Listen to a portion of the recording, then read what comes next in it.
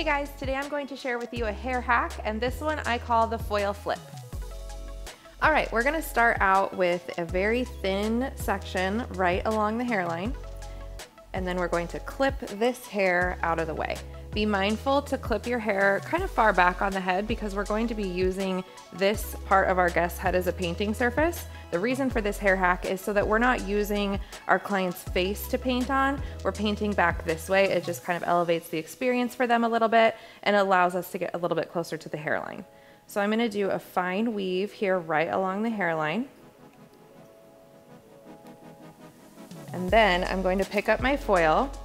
I'm going to place my tail comb about 1 inch down from the top of the foil and fold it toward me. Then we're going to place the foil right at the part line. Holding this hair, we're going to flip it back and kind of clean up any hairs that wanted to tag along there. And go in and begin painting. For hairline painting, I really like this tiny little From brush. It allows me to do a lot of detail work and get in really close.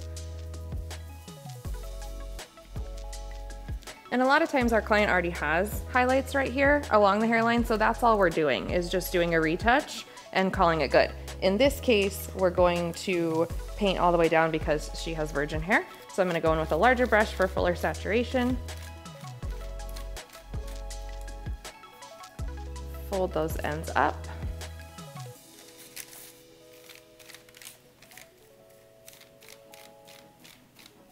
Then when I'm ready to close up my foil, be sure that the end of the foil on this first fold extends past the part line here. So we're going to kind of wiggle down a little, fold it so that we have a tail and it's folded past the part line. Go in with your tail comb and you can feel where that edge is.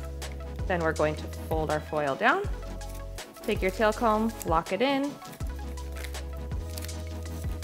Lock it in at the top and then fold in your edges and you're good to go.